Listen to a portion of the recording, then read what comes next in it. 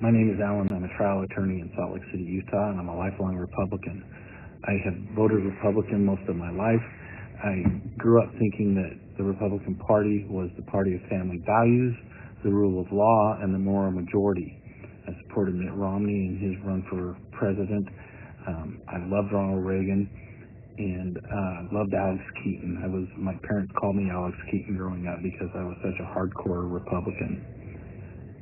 Things aren't quite as I thought they were, and was horrified when Donald Trump won the Republican nomination.